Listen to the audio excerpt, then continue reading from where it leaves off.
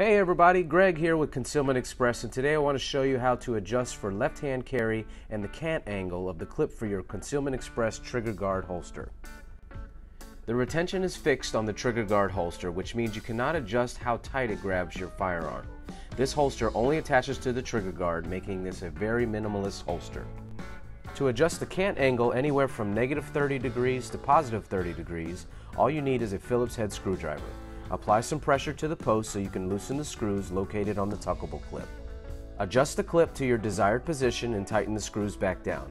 Keep in mind this applies to all of our tuckable clip options, which includes the 1.75 clip, Ulti-Clip 3, and the Ulti-Clip XL. Our trigger guard holster comes assembled for right-hand carry. To adjust it to left hand, you simply unscrew all the hardware and flip the holster over and reinstall the hardware on the other side. The package includes an extra claw, which will be your left-hand version to use when switching the holster to left-handed carry. I really hope this helps with adjusting your trigger guard holster you receive from us at Concealment Express. As always, our awesome customer support team is on standby awaiting your call or email should you need any further assistance.